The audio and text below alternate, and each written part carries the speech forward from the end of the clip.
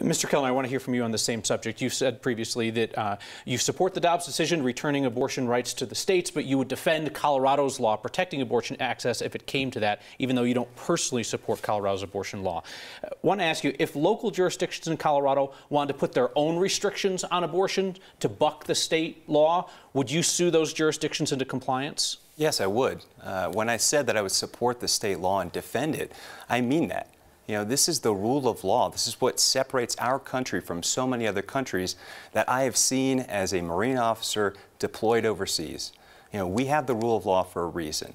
And I have pledged repeatedly that I would defend the Reproductive Health Equity Act. And in fact, it's really fear-mongering on the part of my opponent to say that somehow that law is at issue in the Attorney General's race, when both he and I have pledged repeatedly to defend that law.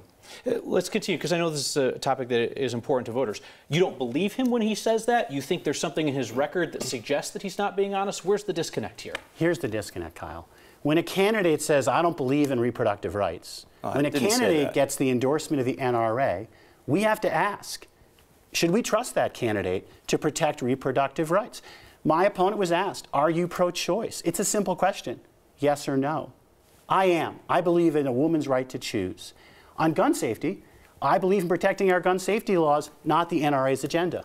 On this topic, it's possible other states want to restrict people from leaving those states to get abortion access elsewhere. Colorado could be one of those places they come.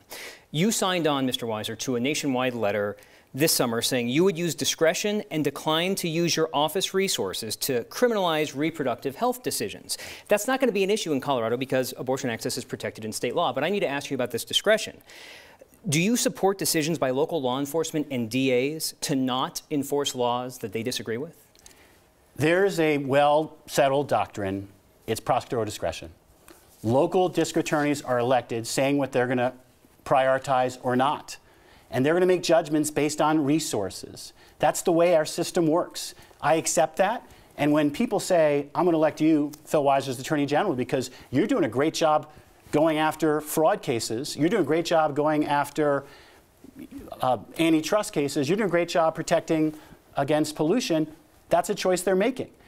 What I can't do is do the job for district attorneys. If district attorneys fail to prosecute car theft effectively in some communities because they're focusing on other things, that's their decision. But about discretion, when you sign on to this letter, how is it any different than a local sheriff saying, I'm not going to enforce the large capacity magazine ban, which you have defended in state Supreme Court, but it's they're saying, I'm not going to enforce that. How is it any different saying, well, I'm not going to enforce any restriction that might come our way from other states about abortion access? I believe what I'm talking about is prosecutorial discretion.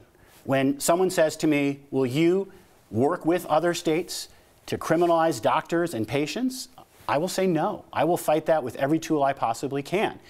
Locally elected sheriffs and DAs are going to make their own decisions. That's part of our democratic process. What I can do, and what I have done, is work with them. For example, on the red flag law, a lot of them said, I don't know that I'm going to enforce it. We did a study on the red flag law in the first year. And of the 32 sheriffs who said they weren't going to enforce it, 20 have now used it because we've explained how important that law is and what good it can do.